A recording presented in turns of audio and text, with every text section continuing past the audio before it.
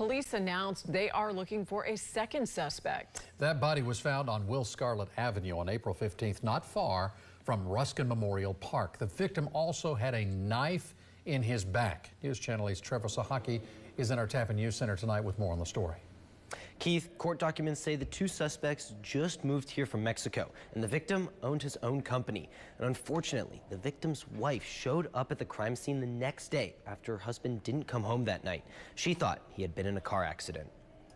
Our deputies see a lot of tragic things, and nothing could really prepare them for the inhumanity that they faced with this case. A week after the death, police arrested 20-year-old Christian Segura Alvarez. Investigators are still looking for Carlos Alvarez Barbosa. While we believe that this is an isolated incident at this time, we also know that this second suspect has no regard or respect for human life.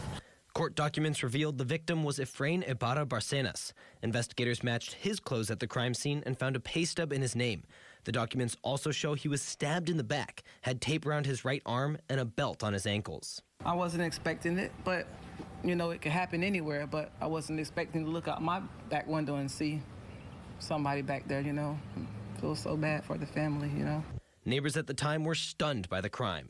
And I'm thinking, okay, it's more than just a brush fire. It got to be something bigger. When they went to taping it off, come to find out, it's an actual homicide going on right in our own backyard.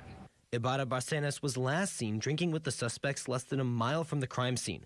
Phone records and surveillance footage showed one of the suspects, Alvarez Barbosa, driving the victim's car the night of the crime.